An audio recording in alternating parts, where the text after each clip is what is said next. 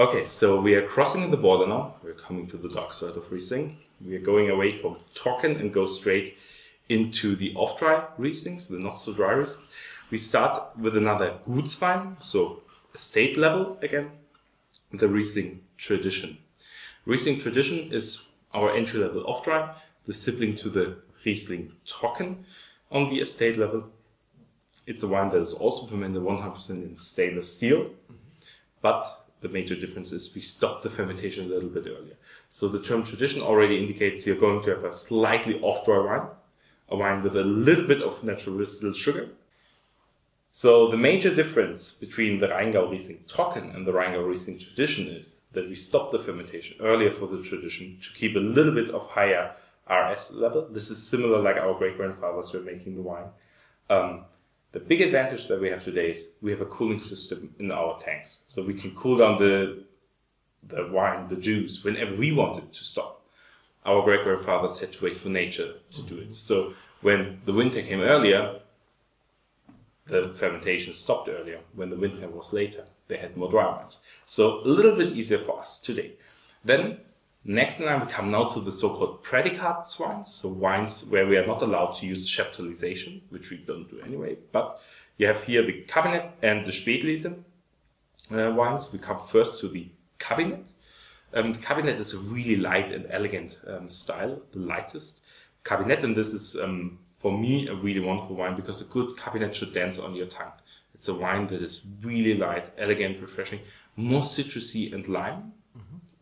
Compared to what you're going to find in the Spätlese, but the Cabinet wines are really light and they are wines that will last for a long time as well. These are wines that we select from top of the vineyards close to the forest because we find ideal slow ripening conditions up there, and this is what we have to do for the Cabinet.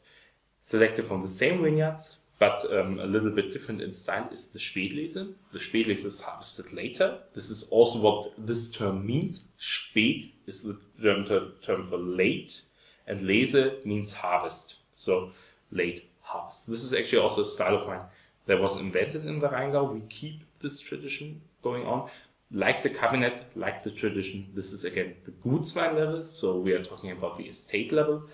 The Spätlese is due to the longer hang time, to the more ripe or to the riper berries, it is more powerful, it's rounder, it's more apricot, peach, really ripe fruits, like the Cabinet and the tradition, 100% fermented in stainless steel.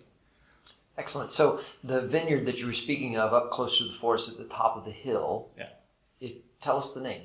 The name is Wasserlos, but sometimes you will also find some other vineyards in there. This is why it doesn't have a vineyard designation, because we want to have a little bit more flexibility, because sometimes also depending on the vintage, things can turn out a little bit different. Great. The big brother in terms of Spätlese, we are coming back to the Grand Cru level, to the große Lage is the Gräfenberg Spätlese. The Gräfenberg Spätlese as the big brother of the regular Spätlese and also the off-dry counterpart to the Gräfenberg Großes Gewächs. Harvested at the same time, a little bit riper, and while the Gräfenberg Großes Gewächs is fermented 100% in oak, the Gräfenberg Spätlese is 100% fermented in stainless steel. For us, really fantastic wines. In the Gräfenberg, we're making all the different sweet wine levels that you find in Germany. We make the Spätlese, we make the Auslese, Beerenauslese, and Trockenbeerenauslese. We will also always gamble, you could call it, for ice wine, which sometimes works out, sometimes it does not. Here, the Gräfenberg Spätlese is something that we really like to make because it's a wonderful, elegant wine, especially with Thai food. It can be really excellent. Indian curry is a wonderful fit with that. So there are many opportunities with this wine, and really a wine of great heritage in Germany. In general, for us, we already talked about it, the 17 passes help us to produce this entire range of sweet wines next to the dry wines. And we are very proud because the new vintage after 2017 comes 2018.